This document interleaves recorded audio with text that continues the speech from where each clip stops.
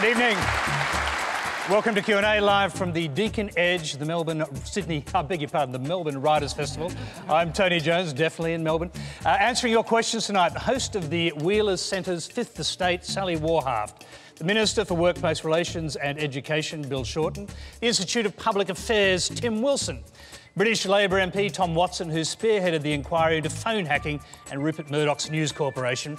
And the Liberal member for Higgins, Kelly O'Dwyer. Please welcome our panel.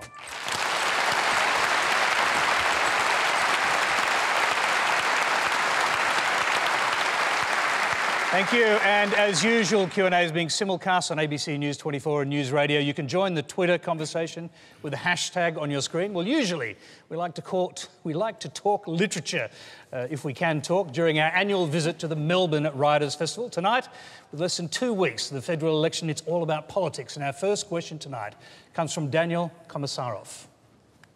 Good evening. One of the more unexpected moments of the Rudd-Abbott debate last week was Tony Abbott asking, "Does this guy ever shut up?" Was this a strategic ploy by Tony Abbott to ridicule Prime Minister Rudd's long-winded responses, or an accidental remark in the heat of argument? Sally Warhaft, what do you think? I don't really care, I suppose, whether it was scripted or not. I care about an idea, I suppose, that anything at length, you know, we criticise, but then we criticise it because it's 10-second soundbite as well. So, you know, was it scripted? We'll probably find out one day, and we really all won't care by then. I care more, I think, about some of the other mantras that are going on in this election, and I think about, you know, Tony Abbott. The thing I've sort of repeatedly heard him say is, "We want to help you help yourselves," and I just think this fits into this age of entitlement and selfishness. There is absolutely nothing in this election from either side about how can we help you help someone else. Do anything for someone else. So, you know, that's one mantra that really troubles me. Another one, I'm afraid, from your side, Bill, would be, you know, the new way, a new way. Who thought of that? What drug were they on? I mean, the new way, all it does is make you think of the old way. And I would have thought that's precisely what the Labor Party wouldn't want us to be remembering right now. So, again, these things, you know, we focus on the things that shouldn't matter. Tim Wilson, I'll bring you back to the actual question. Does this guy ever shut up? Was what Tony Abbott said. Do you think it was a ploy? Or do you think it was pre-scripted? Well, if it wasn't pre-scripted, then you'd certainly think you'd want to pre-script it in the future, because I think it cut through very clearly for a lot of people in Australia. I was watching that debate like everybody else while cooking dinner, and I just sort of watched it, and I watched the verbose way that Kevin Rudd tried to behave like like he's auditioning for a Year 10 debating coach position. And I think it actually cut through very strongly. I doubt it probably was scripted, but it may have been.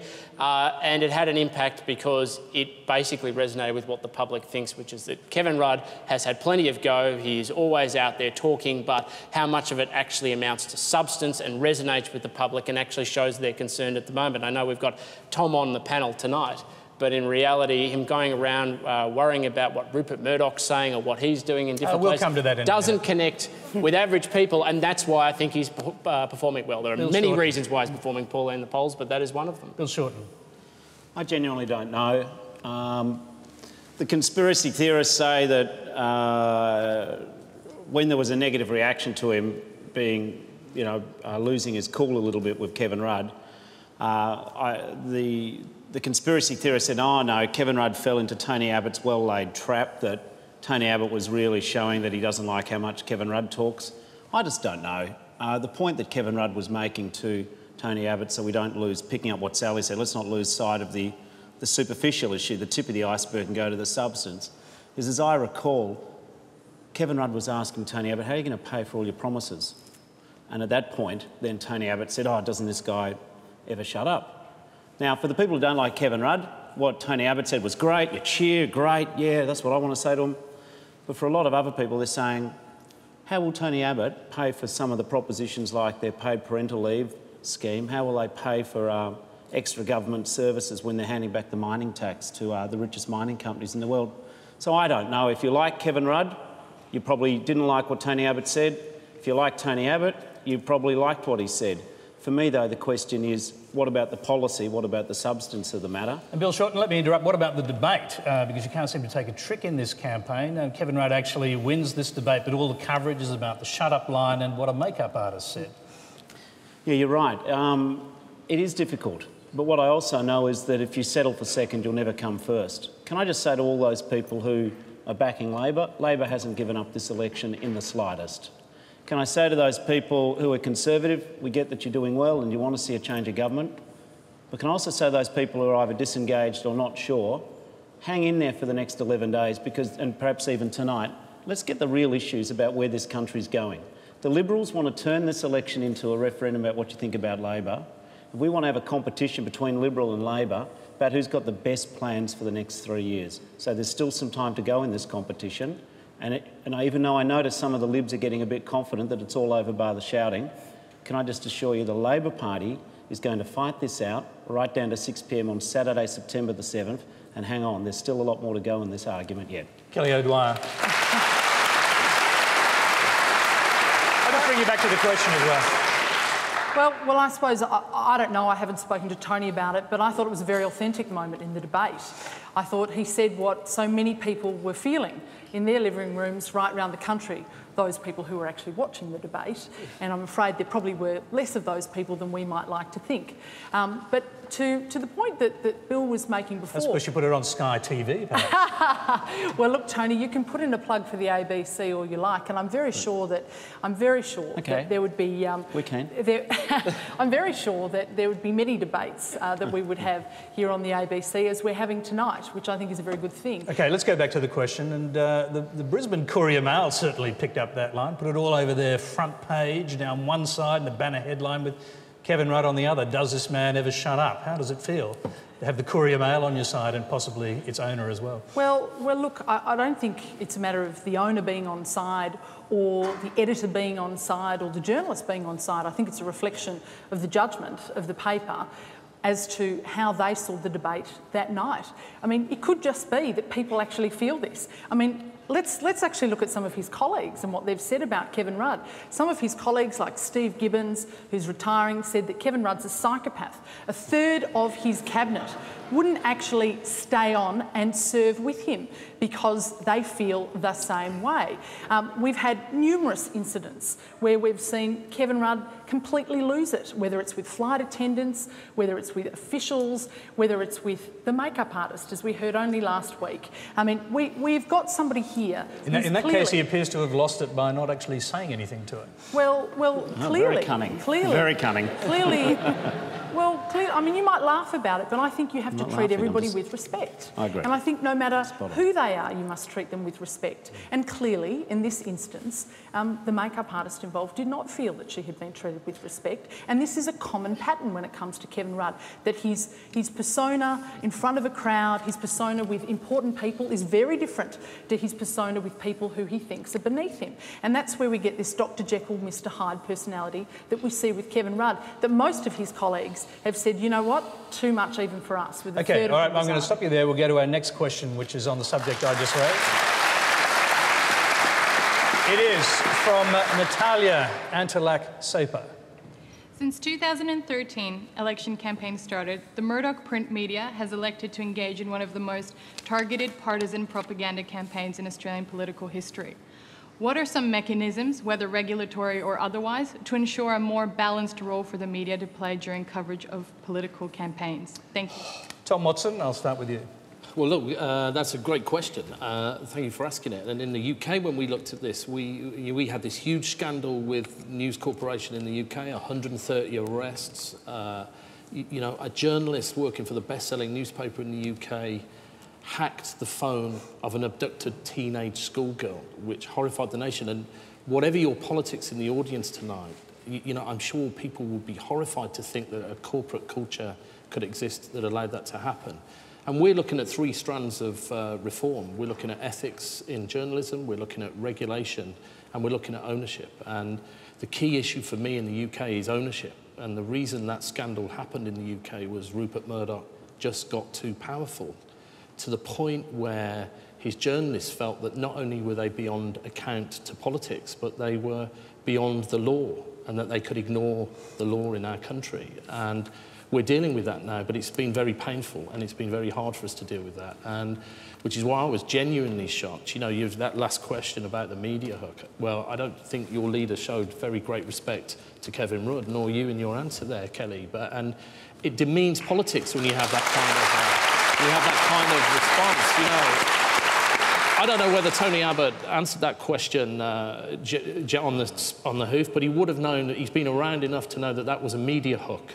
And spin doctors in the UK would say that's a media hook that allows talking points, and papers like the Courier Mail seized on it, and instead of having a debate about what's great for Australia and families in Australia and what kind of future they want, we're having a debate about the character of the people who seek to represent their country and do the best for their country. Tom Watson, I think that's a real shame. Let me, before I move to the other panellists, we do obviously have to ask the obvious question. Why are you here? Are you here to support the Labor Party? I mean, are you carrying a global jihad against Rupert Murdoch? Bill is the first Labor politician I've met since I got to Australia. I'm actually here with the global campaign group of ours. I've worked with them in the United States and in the UK, and I've come over to listen to what people think about how Rupert Murdoch runs his media in Australia. And I'm already getting a great deal of feedback from the people that I've met over the last 3 days. So, one obvious question: have you been brought out here by competitors of Rupert Murdoch? No, I've come out with a campaign group of ours who seek to challenge Rupert Murdoch and look at the corporate culture across different continents. So, I'm hoping to see some long-distance relatives while I'm out here as well, Tony, if that's OK. OK. Tim Wilson. News Corp obviously got up to some things, or I'll be very technically specific, News International in the UK got up to some things which were untoward, and not just limited to them, but also, of course, to the culture within the UK tabloids, which did deserve to be investigated and did deserve to have scrutiny. But we haven't had anything like that in Australia, and to try and use that as a justification to beat up on Rupert Murdoch on News Limited is quite fanciful, to be quite factual. In this election campaign, News Limited has done what the Fairfax Press has done just as much themselves, which is to take a position, to stand out on that position, and to communicate to the public what they think about the state of both the political parties. And I just need to read to you right from the front page of the Australian Financial Review on the day of the election. As long as it's brief. Very brief. Under both Kevin Rudd and Julia Gillard, Labor has shown itself to be structurally unfit to govern. That is a Fairfax newspaper editorialising right from the outset what they think. And the point is that the government has problems. It has nothing to do with whether Rupert Murdoch was involved or not. And if you don't like the newspapers that are produced, buy something else. But there should be zero regulation on the media in terms of balance. There should not be a sense of fair media. We should have a free media, because every time regulation is introduced to limit free speech and limit a free media, it ends up being used for political purposes. You know, Bill over here was supportive of media regulation that was proposed, which would dramatically silence free speech in a fair press by making sure that there were appropriate tests, or inappropriate tests, I should say, on who could own media outlets, and that would only end up being used for political consequences. So what's the answer to your question is there should be zero media regulation in this space. Bill Shorten.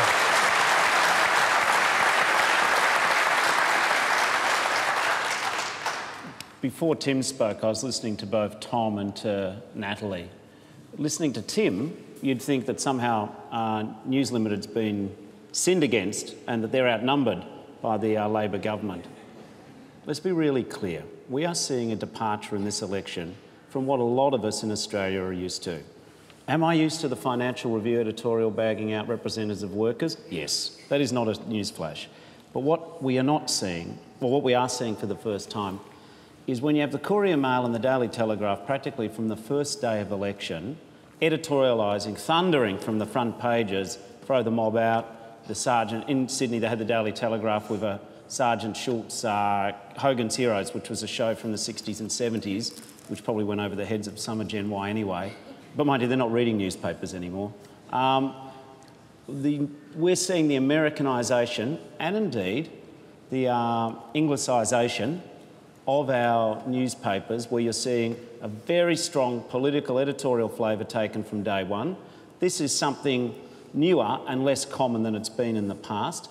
And my answer, though, to the lady's question, to come back to where it all started, is there are 15 million people voting in this election. I get that the editorial policy of quite a few of News Limited's papers is against Labor. But what they can't do is tell 15 million people how to think. At the end of the day, we in Labor have to rely upon the fact that there's 15 million people, many of whom will make up their own minds independent of the newspapers, but it certainly does increase the degree of difficulty which Labor faces as the underdog in this election. But Bill, would you concede that these newspapers reflect the sentiment within the state? So in Daily Telegraph in New South Wales, they're far more aggressive on the Labor Party than they are in Victoria, for instance, the Herald Sun, where the sentiment may be different. The idea that somehow they're going on some grand sojourn and they're not reflecting their audience and what they think is, well, from a business standpoint at least for them, madness. They have to reflect the sentiment within the community to make sure people are buying their newspapers, and that's the reason they're going down this path, not... Well, it's a fair question you raise. For bias. I do not believe that 100% of Daily Telegraph readers or 100% of people who buy the Courier Mail, especially in one newspaper towns, all agree with the editorial content. If I did that, then I'd be truly pessimistic about the outcome of this election, which I'm not. What I don't get, though, is when a newspaper has such a... when its editorial content moves from being an objective reporter to a cheer squad for one cause or the other. You know, I'll still get up in the morning and look after workers and do the things we think are important. What worries me is what they actually think of their readers, that they're not even reflecting them anymore. And what you're seeing is the opinions of the few being put on the many. And I just think in Australia, one of the things which makes our democracy special is that at the end of the day, the less we have people shouting at people and telling them what to do, and the more we let people try and work issues out themselves, the better quality outcomes we get in Australia. I'm just going to... thank you. Thank you. And we've got another question on this topic. We'll go to that before we bring the other panellists in. It's from David Anderson. David Anderson. It seems to me that the issue of media domination by the Murdoch empire and the complete one-sidedness of the reporting is less significant than why Rupert Murdoch is so strident in his opposition to the Labor brand. In 2007, the Murdoch newspapers endorsed Kevin Rudd. What did Kevin 07 do or not do to lose that endorsement? Tom Watson, I'll start with you on this, although you probably can't answer that specific question. The general point is that Rupert Murdoch has shifted and changed from time to time. He did the same with British Labor. He backed Tony Blair when he came to power. That's right. And David, that's a very fair point. And my assessment of this, having looked at how the company operate in the UK, is that Rupert Murdoch has backed left and right politicians. He doesn't back parties, he backs politicians. And to him, it's all about the business. And he clearly has a business interest in the outcome of this election. Otherwise, he wouldn't be so stridently wanting you to vote for one candidate and not giving readers the kind of dignity to make their own decision based on fair reporting of the election. And, you know, I saw those kind of covers. It reminded me of a very close election we had in the UK in 1992, where the outcome was uncertain at the start of the election, the polls were sort of tightening, and he traduced the character of the leader of one party such that by the end of it, he was almost destroyed in the eyes of voters. And it was such a cynical move. It demeaned democracy. It insulted the intelligence of voters. And it's corrosive for any sort of politics. And I just think you deserve better than that. You deserve newspapers that give you a fair crack of the whip and a fair reporting of the issues in an election. And that's not what you're seeing in the Murdoch papers in this election. Kelly O'Dwyer.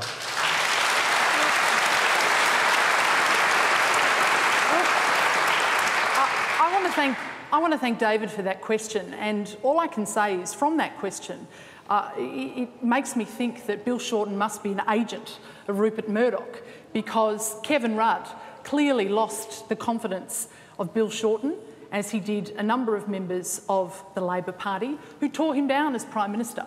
So if you're talking about losing confidence, that happened. And then, of course, Bill, I know you changed your mind and you tore down Julia Gillard and reinstalled Kevin Rudd. So, I mean, I would like to just point out the fact that Could it be that this reportage is reflective of the fact that this government is simply not a good government?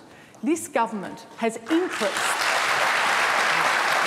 This government has increased our debt to unprecedented levels. Gross debt now is going to crash through the gross debt ceiling of $300 billion.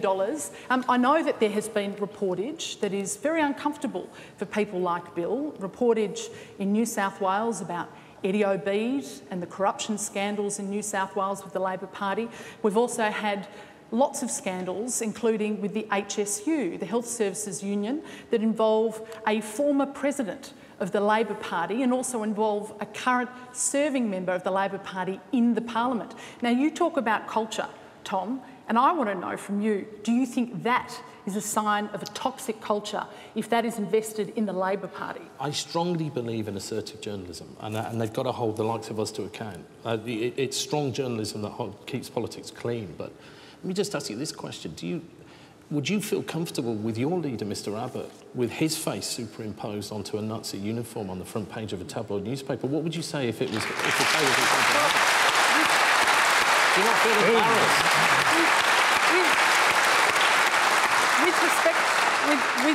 With respect, I would say to you, Tom, I mean, there are lots of things that we might not like with a free media, but unfortunately, that's the price. That is the price of democracy. If you don't appreciate the fact that this is one of the basic tenets of democracy... I don't think you're doing anything illegal. I'm going to interrupt the both of you here in the side debate. Hang on a sec. I'll go right across the other side. We haven't heard Sally Warhaft on this. A lot's been said, but this has been an orchestrated campaign. This has been... what I've found interesting about it, all the tabloids have been mentioned. This idea that it isn't orchestrated. What's happened at The Australian during this election campaign has interested me, because it's supposed to be the best broadsheet national newspaper in the country. I know we don't have very many. But it took until last Wednesday for there to be a single piece that was a critique of an Abbott policy. And it was Paul Kelly last Wednesday writing about the paid parental leave scheme. I think he would have been a very lonely man that day, because right underneath that piece was a very well-drawn but absolutely horrible cartoon, and I'm all for satire and humour, but a bit like the Nazi image in the tabloid, it was Kevin Rudd as Hannibal Lecter.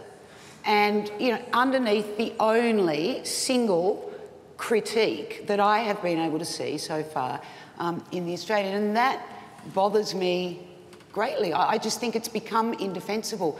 I'm not somebody that says, I can't wait till Rupert Murdoch retires. I don't say that. I say what we need are more Rupert Murdochs, but with different ideas. It is only power-crazy, rich, stinking rich media barons that are ever going to fund newspapers anymore. And when Rupert goes to media mogul heaven, it's not like there's going to be anybody lining up to buy these papers and keep these journalists employed and keep the whole thing going. But when the Australian behaves like this every day, day in, day out, it's indefensible. OK. Bill Shorten, a series of things you probably want to respond to. Going back to David Anderson's question, what are the motives? What's happened? First of all, let's just lay down a marker, which I suspect most on the panel, if not all, will agree on. First of all, there's a lot of journalists, there's a lot of people who work in newspapers who don't all share the same particular editorial line, and I appreciate that fact. There's a lot of people just trying to work very hard, write stories, write news, hold both sides of politics to account. That's fair enough. But there's clearly some commercial imperative being played out here. People don't just make actions, run newspapers out of philanthropy or generosity. So clearly at some point there's been a view formed that the Labor Party is inimical, unfriendly to the interests of the commercial agenda. Now, you could form that view for Kelly would give you 10 reasons why that's the case, which is entirely legitimate. I just make the observation that when you sell 70% of all the newspapers in Australia, when you clearly take a particular point of view, when polls become news, and what happens is a newspaper will have a poll. And that is the only story that most newspapers can break ahead of the internet these days. They're polls. Then they breathlessly interview themselves about what the polls mean, and we wait for the next set of polls so they can re-interview themselves again. In between all of that, you knife a Prime Minister, you know, in reacting to the polls. Did you vote for Malcolm Turnbull or Tony Abbott? Well, I wasn't in the Parliament. I wasn't in the Parliament.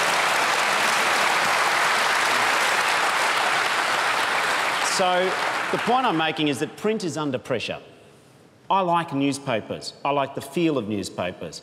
I still buy newspapers, even if I read it, go, oh my goodness, because I think newspapers are important. But I also get that now with the internet, a lot of people don't get their news on the newspapers anymore. So what we're seeing is the print media trying to make a profit. So perhaps they think that by just clearly backing one side over the other, that'll sell more papers. I don't know.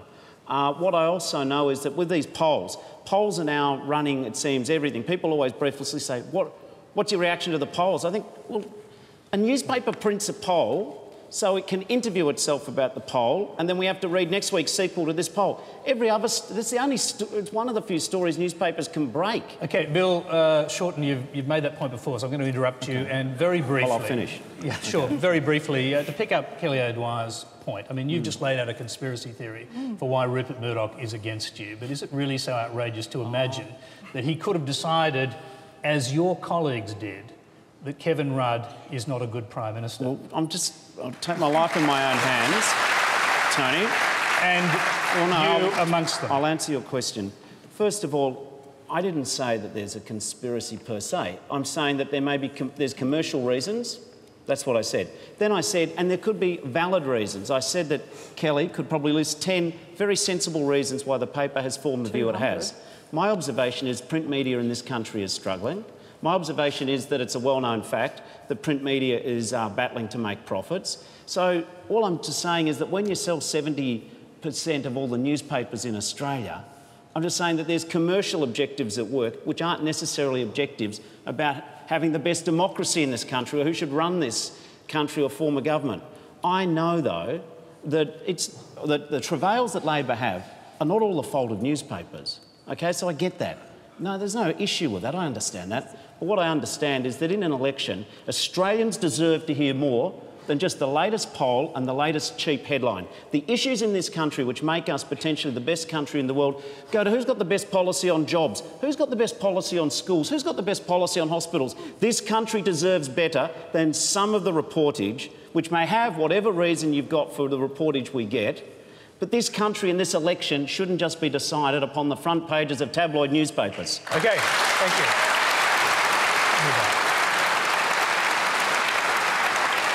OK, it is less than 12 days to the election. You're watching Q&A. The next question comes from Timothy Mannix.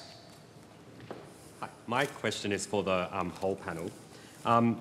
Given that the fact-checking website politifact.com.au within the first 2 weeks of the election campaign has found over 70% of both Tony Abbott and Kevin Rudd's claims that they've looked at on the campaign trail so far to straddle somewhere between half true and completely false, can the panel offer an explanation as to why politicians seem not to be held to the same professional standards of honesty and integrity as other professions? As a teacher, if I were to teach students something that was deemed half true or completely false, I would be fired. Why is it that when it comes to politics, honesty never seems to be the best policy? Sally Warhaft, let's start with you.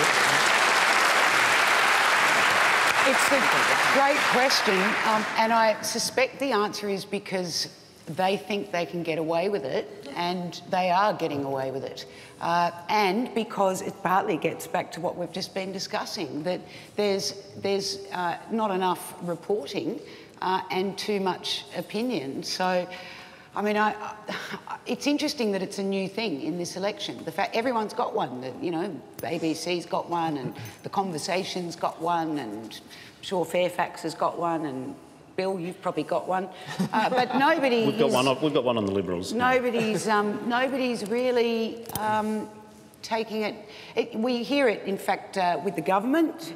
their $70 billion on, you know, the black hole, the funding that the coalition will have to make up, and they say 70 billion and Salt Lake says 30 billion, and we're just left to think, well, it's billions. Yeah, it's a lot of money. Tim Wilson. Well, there are two parts of this question. The first part, of course, is advertising related, and if politicians have somehow miraculously excluded themselves from being bound by honesty codes that they impose on other normal advertising, which enables them to put out advertising which repeats myths and fabrications left, right and centre. That's what happens when you give them control of the laws. And the second part is ultimately because, as Sally's absolutely 100% spot on, they can get away with it. They think that you are done.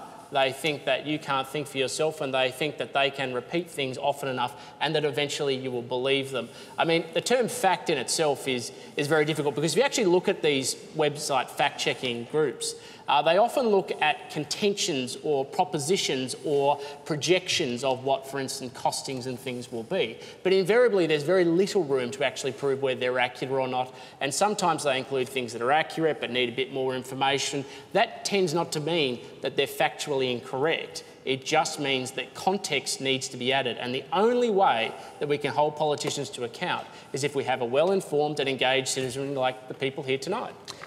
Tom Watson, the British are a little ahead of us in terms of fact-checking during elections. Has it been useful during election campaigns? Has it worked? Has it changed debates? Yeah, it has. Actually, we've got a big row in the UK about the use of national statistics, and our own body that compiles statistics has been very critical when, you know, partial reporting of statistics is used in political speeches, and they've been calling politicians out, and that works. And you know, but I want to, you know, be a little bit easy on Bill and Kelly here. You know, there's an election on. They're setting out their stall. They want their policies. You know, they're trying to sort of convince you that they've got the best policies, and you know, you've got to hold them to account. You've got to engage in that. And the debate we had about newspapers is part of that process, but also, you know, the rise of social media means that if one of these facts is incorrect, people are on it straight away, and it brings an election alive. So you raising that point makes it harder for those mistakes to be made. But you know, politicians want to convince you that they've got the best policies, and they're trying to have a positive election campaign. Kelly O'Dwyer. Well, look, I don't think that people, whether it's Bill or myself or anybody else, I don't think that people set out to deliberately try and mislead. I don't think that you do that, Bill, deliberately. But I mean, sometimes I'll give you the same do, benefit of the doubt. in essence. No, I'm sure you don't. But the point, I'm sure you don't. The point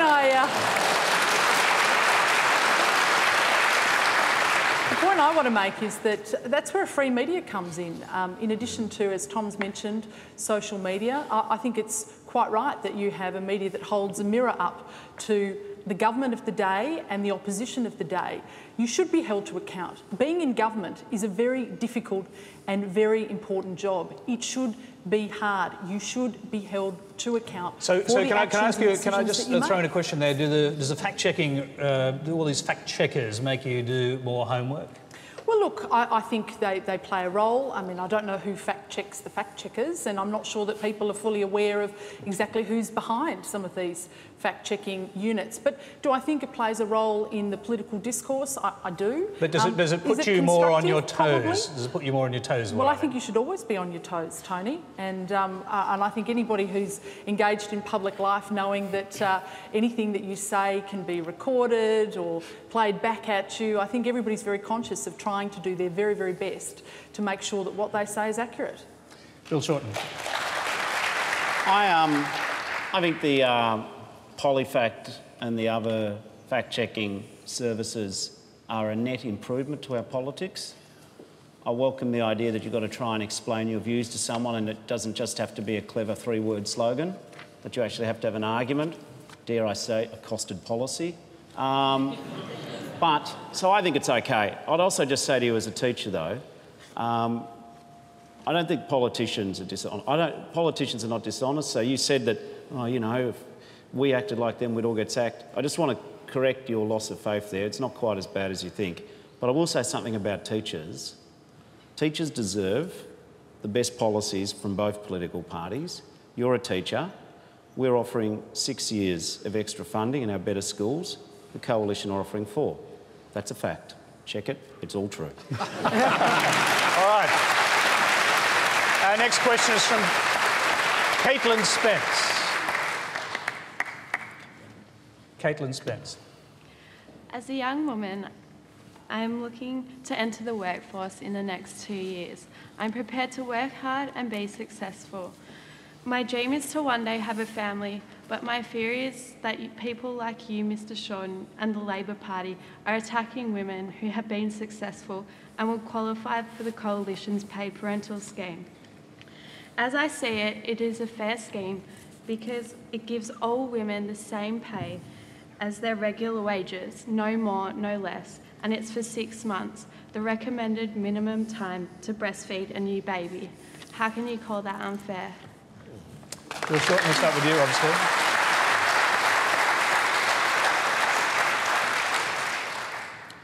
I think that you're entering the workforce at the best time for women in Australia, and that successive generations of women before you have had to battle to get conditions which, frankly, they should have received, but have taken a lot of effort to get. But what I can't quite agree with your well-articulated point is that somehow Labor has been delinquent in terms of standing up for the rights of women in the workplace. It was Labor who changed the Fair Work Act to introduce the ability for people to run an equal pay case. The equal pay case doesn't mean 2 people doing the same job getting equal pay. That was won in the 70s by the Labor movement. But what this means is that in industries where there's a predominantly feminised workforce, their work is frequently undervalued compared to industries where there's predominantly male employees.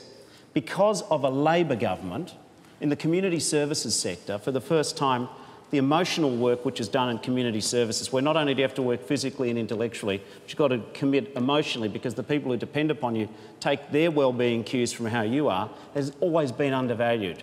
Teaching's probably in the same category, I suggest. Because of Labor, there was the ability for the Australian Services Union to run an equal pay case, and now we're going to see phased in equal pay for women. Another example of what we're doing which helps women... Can I just bring you to the question that was asked, though? Because specifically, and if I could... well, the question was about fairness. Can I pose it to you in this way? Does the Tony Abbott scheme pay low-paid women and medium-income women more than your scheme? My answer is based, and answering Caitlin's point as well as yours, is let's just recognise that Labor's done a bit already in this term of government. Sure, but that's a simple question.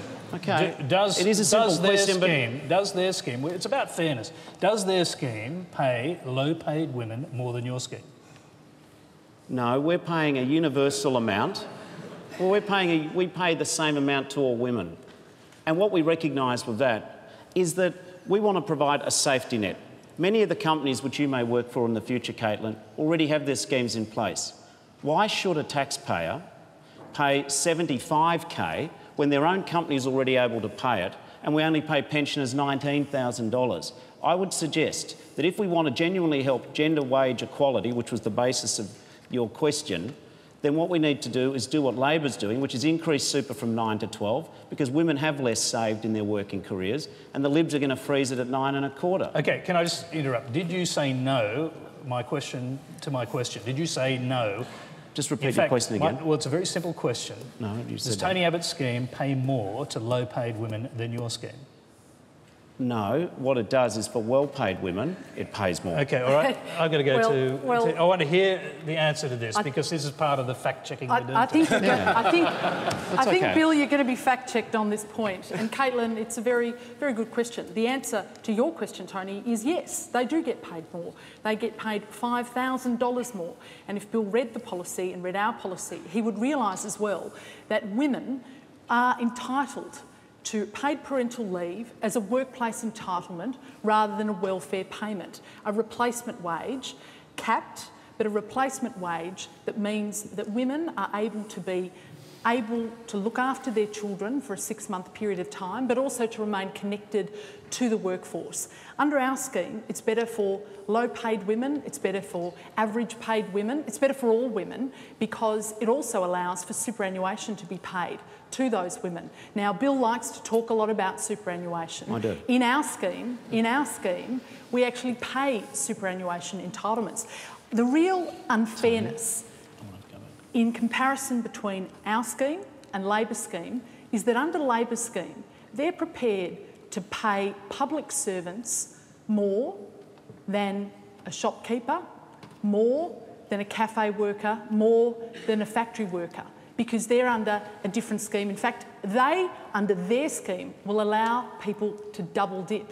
In Bill's own department, you get 14 weeks, a replacement wage with your superannuation, and then you can double dip under the Labor scheme. And I'd like to know, why is that fair, Bill? Why is that fair that those people who are paying the taxes... You pose a question, let's hear the answer. And I'll come to the other panellists. Go ahead. Kelly's right, I do like to talk about superannuation, so I'll address that part of the observation first. Try and answer the question first.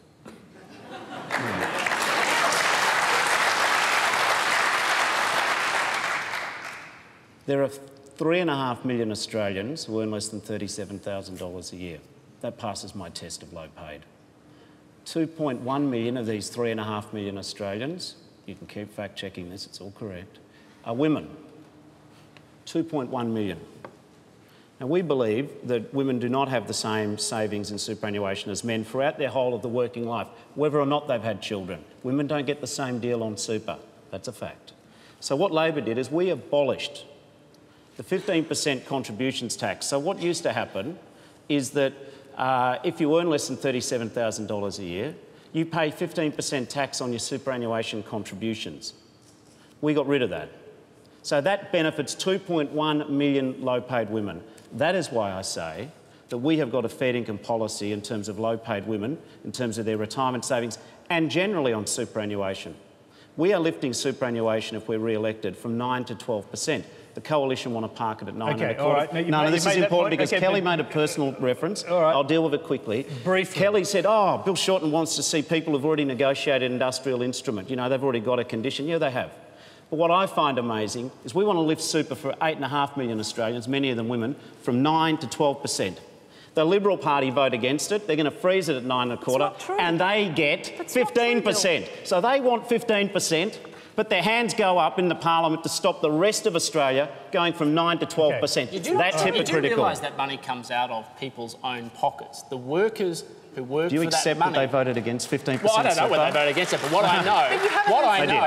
what I know is that people who pay their superannuation... Okay, this was a question about women. I'm sorry, this can was actually a I would question actually about like women. to bring everyone back to the question. We'll hear from Sally Warhaft. Go ahead. And what I would like to say in answer to your question is that in a perfect world, or if we were back in the world of Gough Whitlam, or if the mining boom was never going to end, you know, the idea of paying in a non-means tested policy $75,000 to families or, you know, or individuals who just may not need it.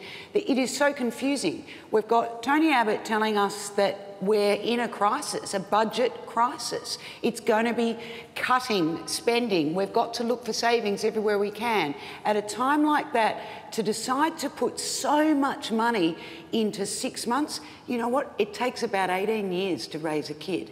And every single parent I talk to, every one of them, whether they're rich, poor, in between, they say childcare. They say, who is going to fix up this antiquarian idea that school finishes at 3:30? Guess who do the pickups? Mums. Right? Who's adjusting their working hours so that mothers can actually work a full day and don't have to be buying aftercare or feeling guilty as parents? These are the issues that last for years, not chucking out billions of dollars for 6 months, and then it's all gone.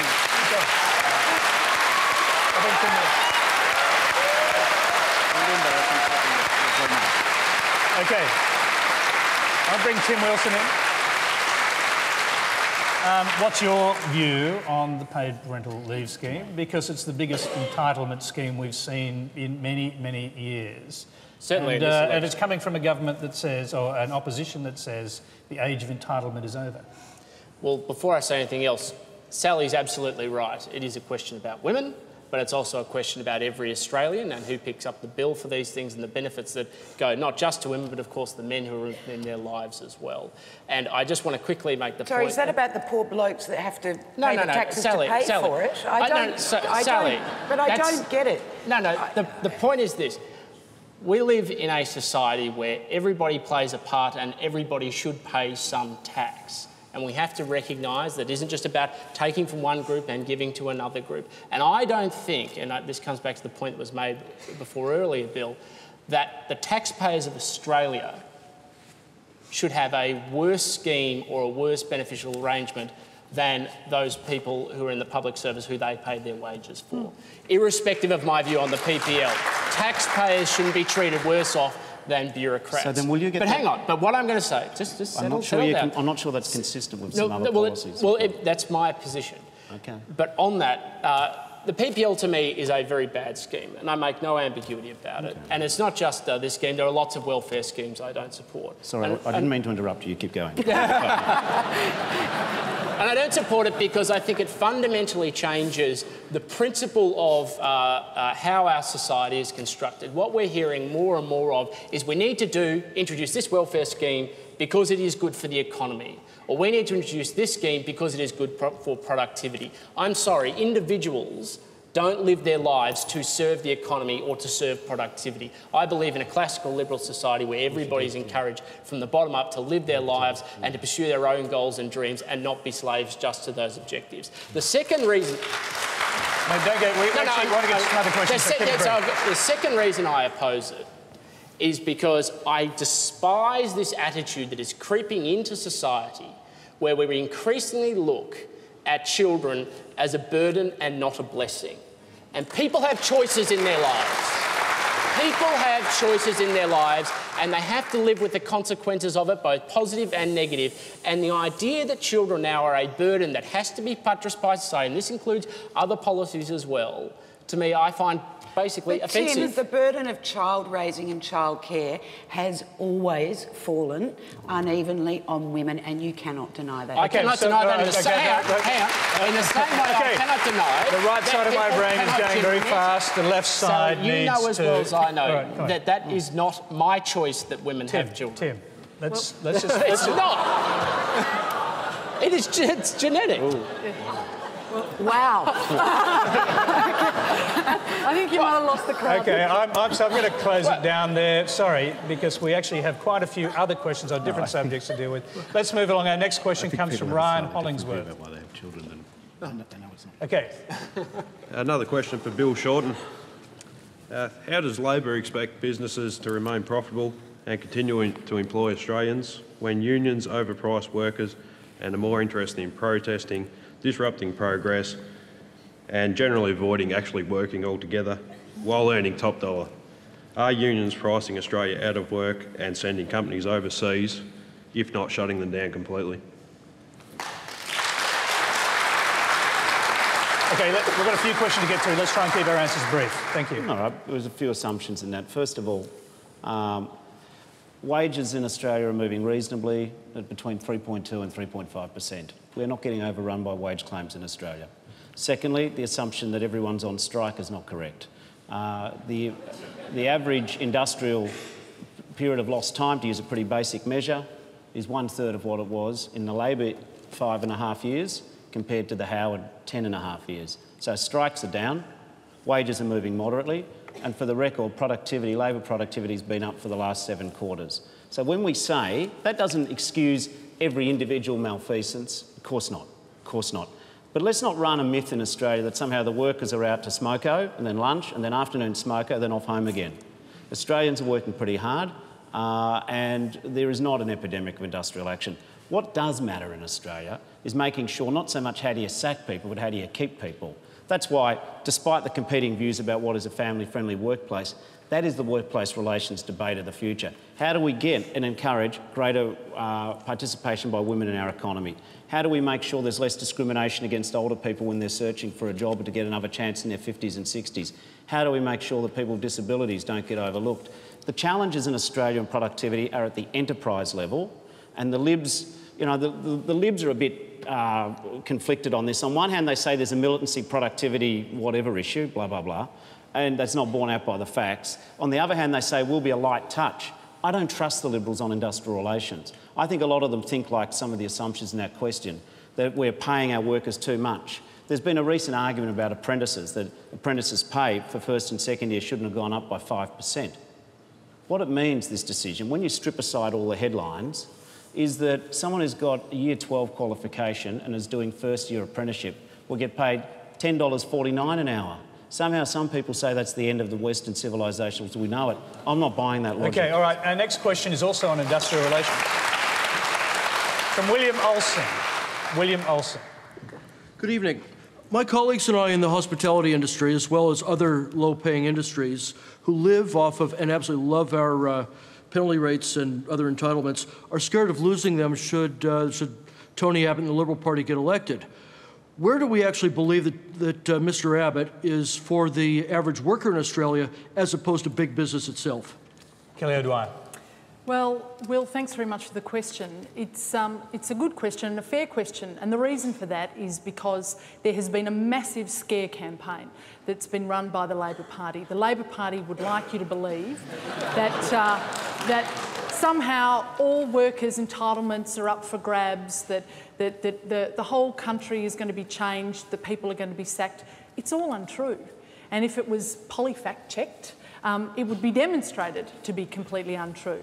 There is no chance that work choices will be reintroduced.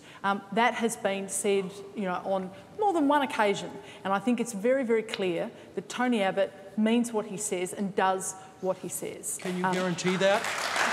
Absolutely, I can guarantee that. Tony, I hold you to it. Well, I just want to also add, there's 3 reasons why we say you should be concerned. One, it's called work choices. 3 of the 4 Howard government work choices ministers who championed it are still there. They're still there. Under work choices, penalty rates did get slashed. Now, if you accept that a leopard can change its spots, if you accept that the rhetoric of decades of the Liberal Party against penalty rates has all of a sudden changed because their polling's told them to change it. My second observation is have a look at the conduct of Liberal state governments in recent years when they've got elected. They sack people, they go after conditions. You know, they're not good employers. Just ask a teacher in the government system in this state. And the third thing is purely this. The opposition has said, oh, we won't change the law, Fair Work Act, on penalty rates. Well, of course they won't, because penalty rates aren't set in the Fair Work Act. Always look at the detail. They have said that they're hoping to support employer submissions to change penalty rates. All right, that's what they've said. All right, well, take that back to Kelly O'Dwyer. And can we add to it, the earlier question was whether Australian workers are overpaid because of union interference. Do you think that is the case? Well, first let me respond to what Bill said, and it's a really desperate attempt. It's a grubby, desperate smear that is being perpetuated by the Labor Party to try and cling on to power. And I think it demeans you, Bill, in actually perpetuating this, and I think it demeans your government to not actually run on your own record. But you can't do that because you actually don't have a record to run on. You don't have a positive statement. Well, I mean, you're interrupting me. That's why I said I beg your pardon. OK. The point I would make is that Australians are going to be better off under an Abbott government, and that is because we understand that everybody should have the opportunity to lead fulfilling lives, that we do this by growing the economy. In the previous Howard government, we doubled household wealth.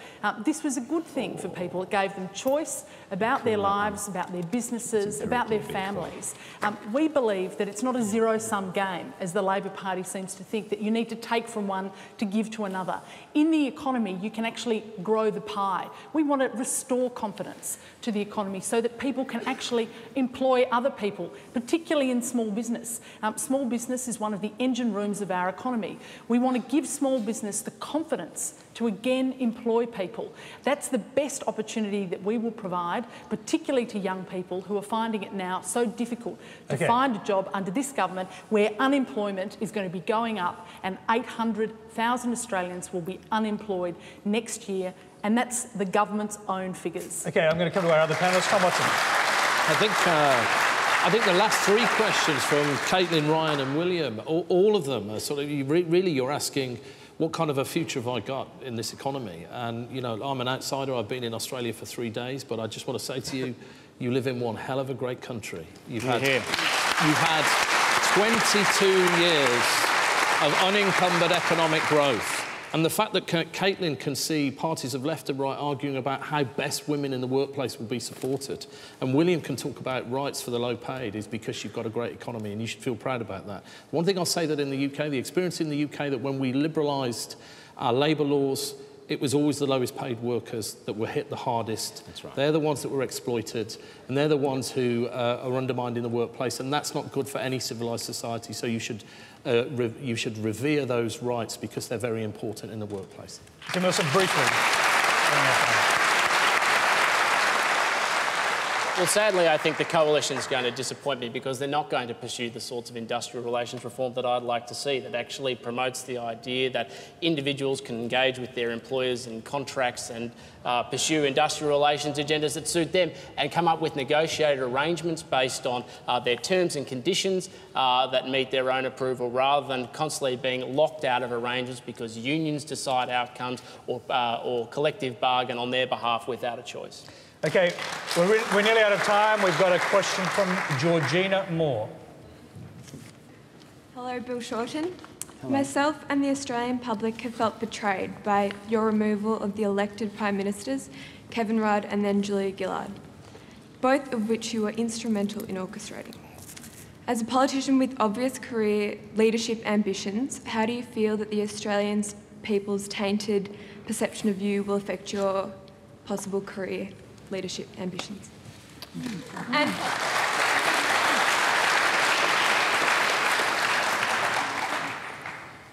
changing from Julia Gillard to Kevin Rudd was very difficult, as I've even said on this show before.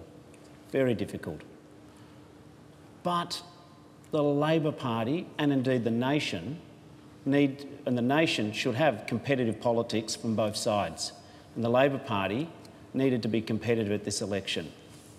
One thing which I have to say, Georgina, as much as you've got your legitimate view, is for me the idea of Tony Abbott controlling the Senate of Australia and the House of Representatives and having unfettered power.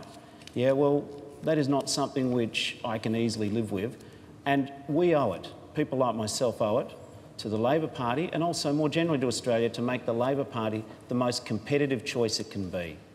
And I believe in this election, even though we're still the underdog, even though there's plenty of people with plenty to say about us in the newspapers, when you actually look at the positive policies we've got, better schools, which will see proper funding, national disability insurance, lifting people's retirement income for a superannuation, promoting jobs, we are competitive. OK, Bill Shorten, I'm going to just bring you back quickly to the question, and to actually the question's got a hand up. Quickly go back to you. Go ahead. I was just going to say, I think Julia Gillard was elected and she had a mandate to do all her policies that she did, and Kevin Rudd hasn't had a mandate to implement, you know, national, the Northern Territory scheme that he's implementing now. So I think we all wanted the opportunity to remove Julia Gillard, and when Kevin Rudd was Prime Minister, we wanted to remove him too. Yeah, you stole everyone's choice. Well, I have to say that was honestly put, Georgina, that you wanted to vote these Labor people out. Well, I'll tell you what, I don't believe Tony Abbott should run this country. And just as you believe that you didn't want those two Labor people running Australia, I think what you've said confirms to me that Labor should be competitive. We owe it to our supporters and to this democracy to make every effort to provide a real choice. At the end of the day, one side or the other will win this election, but I know one thing, this country never functions well when any side of politics has got absolute power of the Senate and the House of Representatives And that's what I believe. Bill Shorten, while we've got you here, we're almost out of time, but can you confirm Pam Williams' account in the Financial Review of your secret meeting with Kevin Rudd on the night of the midwinter ball in relation to this whole issue of... Tony, it's a matter of public record that I supported Kevin Rudd, as Georgina identified. What I know in this election will you confirm, is I'm not going to rake over... Will you just confirm that, Tony, it's part of Labor history now, and clearly right. other people involved in those meetings have talked about them. Can you confirm whether or not... There's nothing I'm going to add to a story about that in the Fin. What I'm interested in is using a show like this to debate the ideas about the future of this country. Anyone can ask any question, but I can just again say to those Labor voters and those who are undecided, if you think that disability is important, have a look at Labor's runs on the board. If you think schools are important, have a look at our runs on the board. Thank you very much. That is all we have time for. Please thank our panel, Sally Warhaft, Bill Shorten, Tim Wilson, Tom Watson and Kelly O'Dwyer.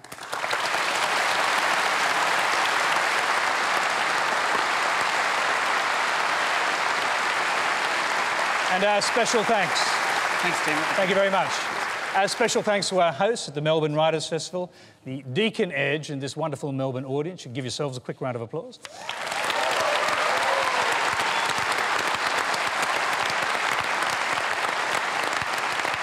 Thank you. Now, next Monday on Q&A, Kevin Rudd will answer your questions, but he will do it alone.